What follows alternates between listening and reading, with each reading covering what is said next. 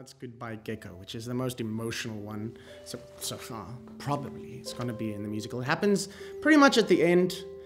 Yeah, and the composition thing that I'd have to tell you about is just how deep and depth and dramatic the violins and all this whole string orchestra is playing.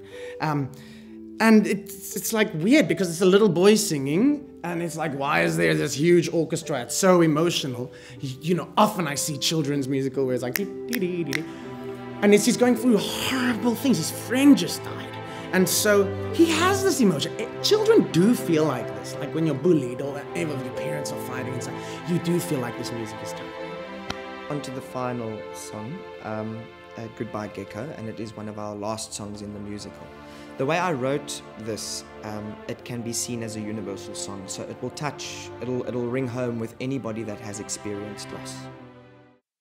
Cruel is the world that it had to take you and lay you on this bed,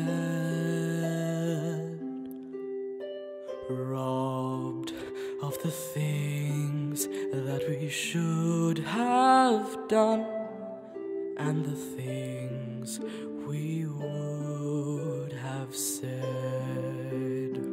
So long, my fearless friend, my broken heart will never mend, yet your voice will never leave me. Where in the world will I ever find the friend I have found in you? I am confused and alone without you, and there's nothing I wouldn't do to bring you home next to me, for us to find infinity. My friend, why did you leave me? Now I walk alone, and I'll have to find a way to get along.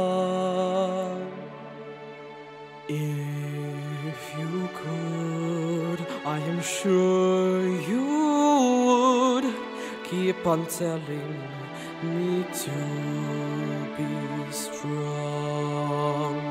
So long, my fearless friend, my broken heart will never mend, yet your voice will never leave me.